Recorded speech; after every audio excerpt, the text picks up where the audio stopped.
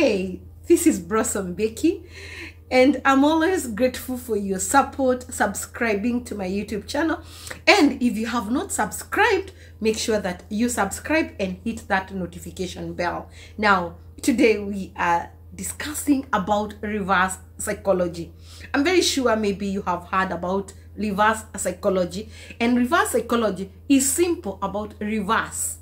Now, let me ask you a question, especially those who are in a relationship. It could be a relationship that you are living together with your partner, maybe you're married, or it's a relationship that you're planning to get married, or it's just an intimate relationship. So the question is, are you in a relationship? So if you're in that relationship now, let's discuss that. So let me ask you this question. Do you find yourself that you're the only one calling, and you call, those non-stop calls, until your partner sometimes always complain that you're nagging? You're finding yourself, you are too teary every time you are crying, because sometimes you call, they don't pick. Do you find yourself that you are the only one pushing the relationship? You are the one reminding them. They didn't remember your birthday, they didn't remember these. You're the one controlling, pushing. Oh, when are we going home? When are you going to meet my parents? When are you doing this? When are you taking me for a holiday? They are not contributing. You are the only one. You're the only one. Do you find yourself that you're the only one asking them where they are? What are we doing next? What are we doing this weekend? They never come up with plans. You're the only one. So if you are that kind of a person, can I say that you are a needy partner?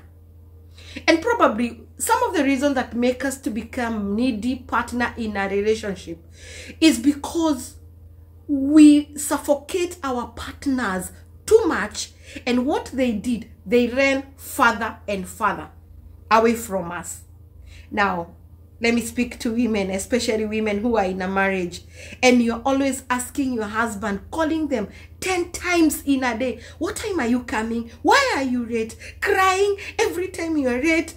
And because they got used to that, they got used to your nagging, they became suffocated. And what they did, they became socialized to that.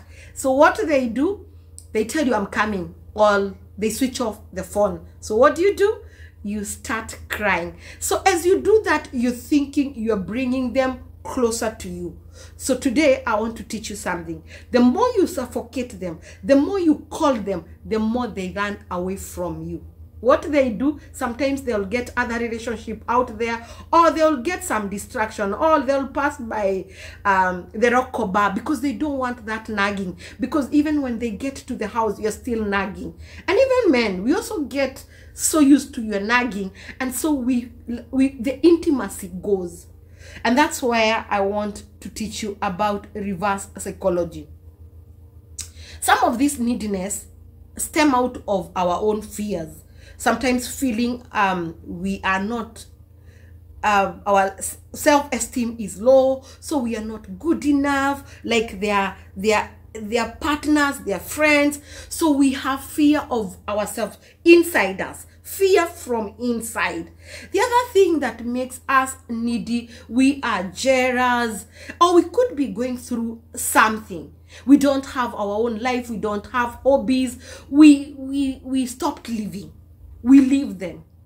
And so in reverse psychology today, if you want to save that relationship, if you want them to come back to you, I want you step back.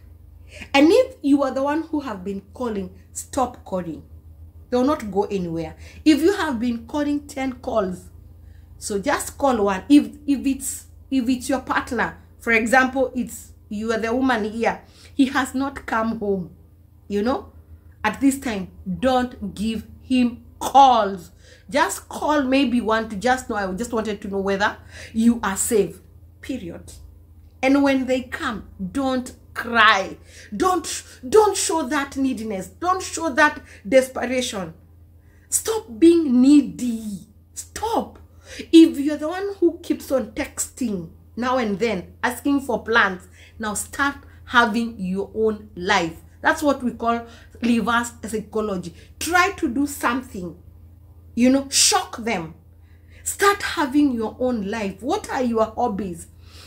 Many people who are in a relationship, they forget themselves and they start doing things that make their partners happy at their own cost. Now, what is your hobby?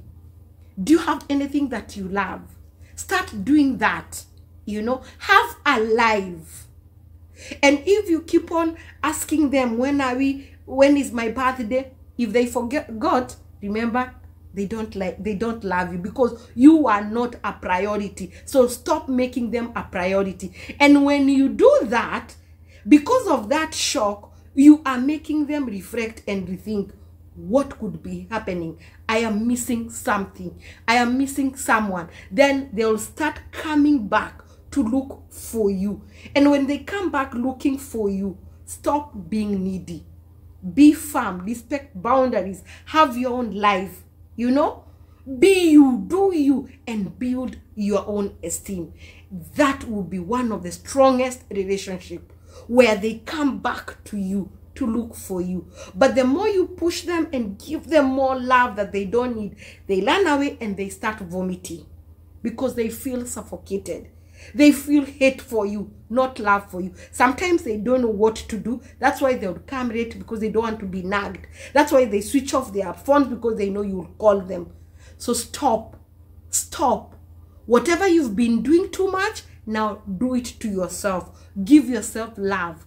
Distract all that by doing things that you love. Start loving you. Start doing you. Start lifting you. Look for friends who can lift you.